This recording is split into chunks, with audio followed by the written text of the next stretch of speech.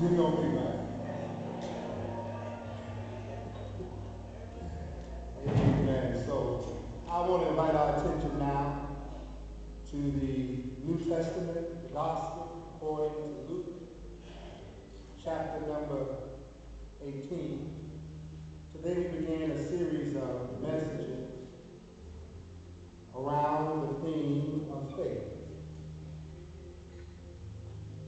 I got there because last week while driving the family supper on Sunday, my son Joseph said to me the definition of torment. He said, hell is to meet in the afterlife the person you could have become in this life. What does that mean? That many of us don't live up to our full potential. And the gap between where we are and where we can be has to do with faith. If you can't believe it, you surely can't achieve it. If you can't see it, you can't become it. Too many of us are waiting to die to get to heaven and enjoy what we have. But wouldn't it be torment indeed to get on the other side and God shows you what all you could have become if only you had faith in God? I want to challenge us today and for the next 6 weeks to have faith in God. Faith is not just an intellectual notion or a doctrine of the church, but faith is the energy that fuels our lives. Without faith, you can't please God. Without faith, you cannot be better. Without faith, you accept what is as what is. Without faith, a church can't reach its highest goals. Without faith, the people can never be different. And without faith, you can never realize your dreams. So this morning at the first service, we dealt with the text in the Old Testament, the Hebrew Bible, of Elijah and one of his servants. Elijah had to tell his servant, in essence, he had to have the eyes of faith. Although the servant saw on the hillside, they were surrounded by the armies of Syria. Elijah said to him, there's more with us than with them. And it was only after Elijah prayed that God opened his eyes, that he was able to see that they weren't by themselves. Amen, somebody. That God is a very present help in time of trouble. This service, I want to introduce you to a certain woman. I don't know her name, but we're going to hang it out in a minute. But Luke's Gospel, chapter 18, Jesus teaches a parable about faith. You shall have found it, say amen, and stand to your feet to honor the reading of this portion of the Bible. Luke chapter 18, starting in verse 1, reading from the New Revised Standard Version, you'll find these words. Then Jesus told them a parable about their need to pray always and not lose heart. He said in a certain city there was a judge who neither feared God nor had respect for people. In that city there was a widow who kept coming to him and saying, grant me justice against my opponent. For a while he refused. But later he said to himself, though I have no fear of God and no respect for anyone, yet because this widow keeps bothering me, my mind, I will grant her justice, so that she may not wear me out by continually coming. And the Lord said, listen to what the unjust judge says. And will not God grant justice to his chosen ones who cry to him day and night? Will he delay long in helping them? I tell you, he will quickly grant justice to them. And yet, when the Son of Man comes, will he find faith on the earth? You may have a seat in the presence of God. We're going to act this out today. We have playing the widow woman, Sister Willoughby the King. Look right there, don't punch her. And we have Brother Lamar Reed as the unjust judge. Come on now.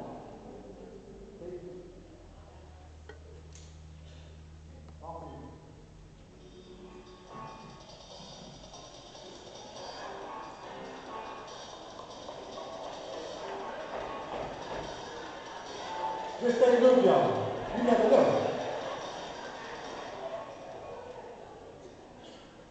The Bible tells us that one day there was this lady. You don't have her name, don't know all the details of her life. We know she was a widow, and perhaps more importantly, a widow indeed. That means that she had no son to advocate for her. She had a problem, and nobody could help her. How many here know what it is to have a problem, and nobody can help?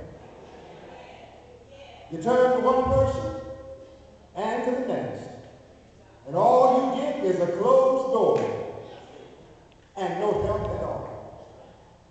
This sister, however, was old school. She understood that God is a good God. And if I talk to God, God can make somebody who don't even care about me do the right thing. Y'all not here?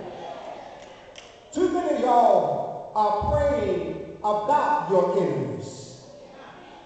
You need to start praying to God and let God handle your enemies. Y'all miss that. Because the God I serve can make somebody who don't even like you help you. And don't know why they do it. Because God is that kind of God. Here comes, I see him now, waking up in the morning. Help me out, Miss King. Washing her face, putting on her going to town outfit, gets her purse in her hand, goes down to catch the number 2 bus uptown. Come on, somebody. And she's ready to go down to the judge to get justice. I see her walking past her neighbors. Her neighbors asking, where you going? And she just said, going to handle my business. Everybody don't need to know y'all not going to have to do.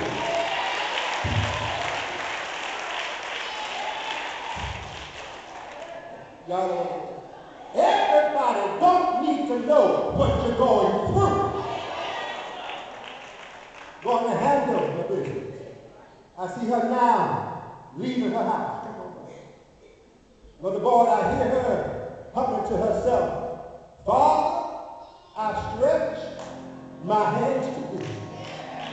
You know what the hell I know? If thou withdraw thyself from me, whither shall I go? Sometimes you got to encourage yourself, don't you? In order to make it one more day. She comes in, and the bailiff lets her come in. She goes to the judge. And the judge looks at her and tells her, I can't help it. Now right here, some of y'all would have messed up. Because y'all would have turned around and cussed him out.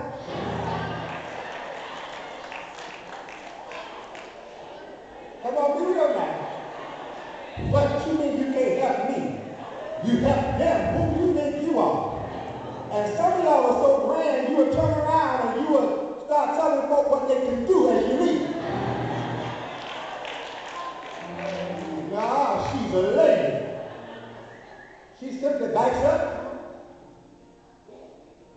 goes back to her house, walks past her neighbor's house, go.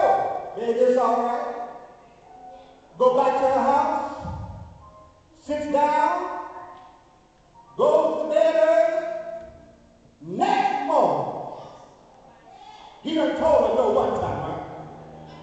She gets up, washes her face, puts on her another outfit, goes down to catch the number 2 bus uptown. Hands her neighbor saying, you going downtown again? Baby, just pray. Comes on down. What's here? Come on. Back to the judge. This time she is singing, Father, I need thee. And she comes on to the judge and stands right there. The judge still tells her, no. This time she's not crying. She's not falling apart. She's not going crazy. She's not falling on the floor, kicking her heels, saying, ah! She just goes ahead and come on back down. Y'all don't get this for a minute. Goes back home. Neighbor's talking. How did it go? Keep on praying. The next morning, y'all not going to help me. See, some of y'all would have gave up on it. But the next morning, she gets up, goes back down to the number 2 bus stop, stands in line. There she go again. And this time she's singing, Pass Me Not, O Gentle Savior. Goes to the judge. The judge was like, here you go again. But she don't care how the judge looks at her. She don't really care what he thinks about it. Y'all don't hear me. She wants a prayer answer. Y'all better help me. She don't care what folks say about it. She don't care how you talk about it. All she knows is, I can't believe it.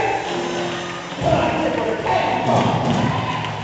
The judge said, no.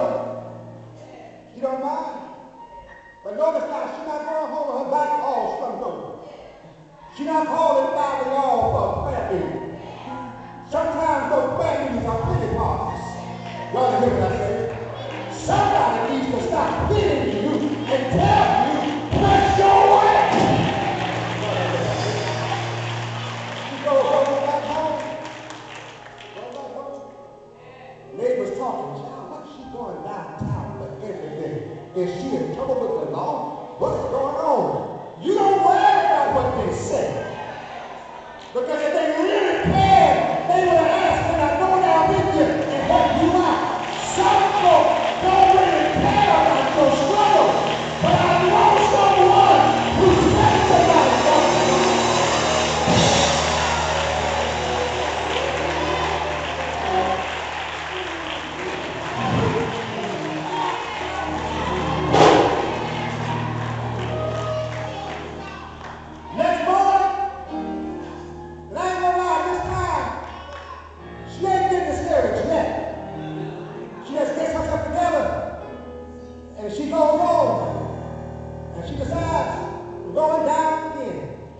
But this time, I ain't gonna lie to you, it's going outside.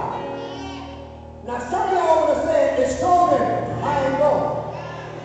But is there anybody here that knows it don't matter if it's rain or snow? I need God to bless me. And I'll do whatever I can. So mother puts on her raincoat, puts on her galoshes, come on y'all, gives her big old umbrella, purse on her arm, walks back down to the bus stop, number 2 bus. The driver probably says, man, all week long you on the bus, have you got an answer yet? She said, no, I don't have an answer yet. But as she's going this time, she's singing, Jesus, keep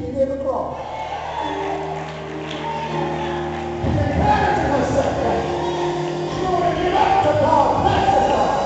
Keep me in the most there of blessings us.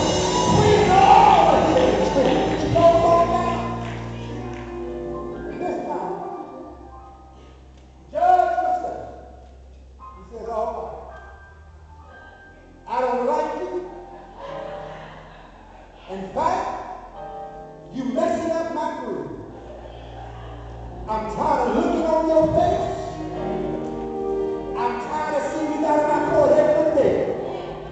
When I go to breakfast, there you are. When I take lunch, there you are. When I leave at night, there you are. Lady, what do you want? She tells him, give me justice. Finally, he says, all right. Whatever you need, and he writes it down in the book and tells her, baby, go on home. I've answered your request. Justice has showed up. She goes home now, and now she's singing, thank you, Lord. It's so good. Thank you, Lord. You heard that cry? Or she said it. Come here. But this parable ain't about her. It's about you. Some of y'all have forgot how to stand on your feet and pray your way through. When troubles come your way, you start picking up, throwing in the towel, and to pray. But I've come to tell you,